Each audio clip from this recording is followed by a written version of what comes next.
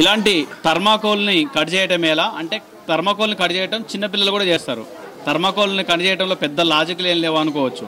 కాకపోతే ఏ chalk తోటో blade తోటో cut చేస్తే ఇందులో నుంచి డస్ట్ వస్తుంది. ఇంట్లో కానీ ఎక్కడ కట్ చేస్తే అక్కడ డస్ట్ ఫామ్ అయిపోతుంది. దీంతో పర్యావరణానికి హాని కలుగుతుంది. ఈ విధంగా ఇలాంటి థర్మాకోల్ని ఏ విధంగా ఎలాంటి డస్ట్ రాకుండానే సులభంగా కట్ చేయడం ఎలానో జశ్వంత్ అండ్ జావేద్ వివరిస్తారు. ఒక థర్మాకోలే కాదు, మన దగ్గర బాటిల్ కూడా ఉంది. బాటిల్ని కూడా ఈజీగా కట్ చేసి చూపిస్తారు వీళ్ళు.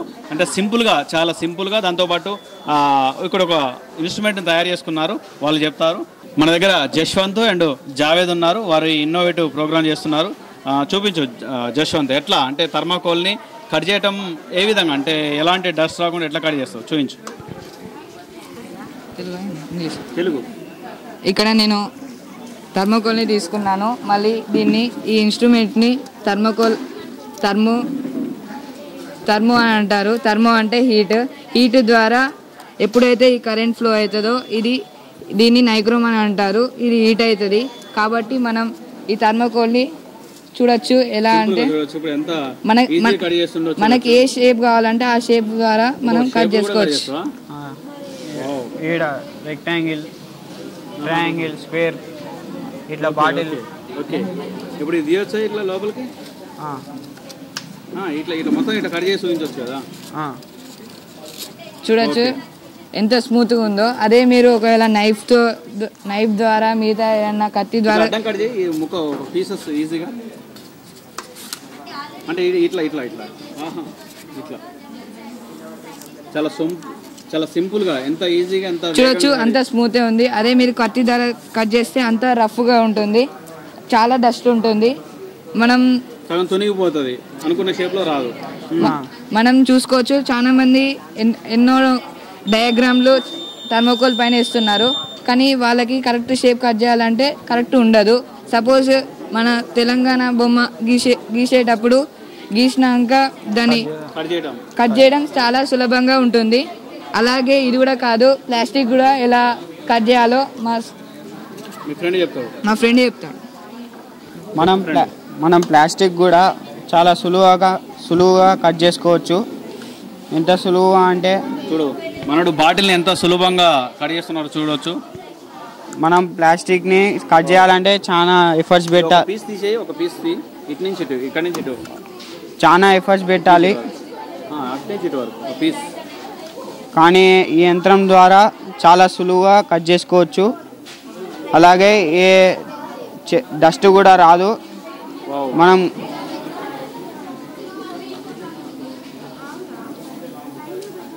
షాక్ కొడుతుంది, ఇదేమన్నా షాక్ కొడుతుందా? షాక్ కొట్టదు. ఇది హీట్ రెసిస్టెన్స్ తప్ప ఎలక్ట్రిక్ రెసిస్టెన్స్ కాదు. మనం సులువుగా కట్ చేసుకోవచ్చు. ఇలా కట్ చేసి ఇంట్లో కట్ చేస్తావా? బాటిల్ అడ్డంగా తోక తీసేసి అట్లనే. ఇప్పుడు మనం చూడొచ్చు బాటిల్ని అడ్డంగా కట్ చేస్తున్నారు, ఎంత ఈజీగా కట్ అవుతుందో చూడొచ్చు. ఇంత సింపుల్గా కట్ చేసుకోవచ్చు మనం.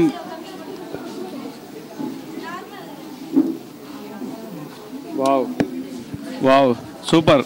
ఇప్పుడు మనం చూస్తున్నాం బాటిల్ని చాలా సింపుల్గా, మీకు కనిపించట్లేదు ఆ వైర్ దేంతో తయారైంది? ఆ వైర్ ని మనం నైక్రోమ్ అని అంటారు.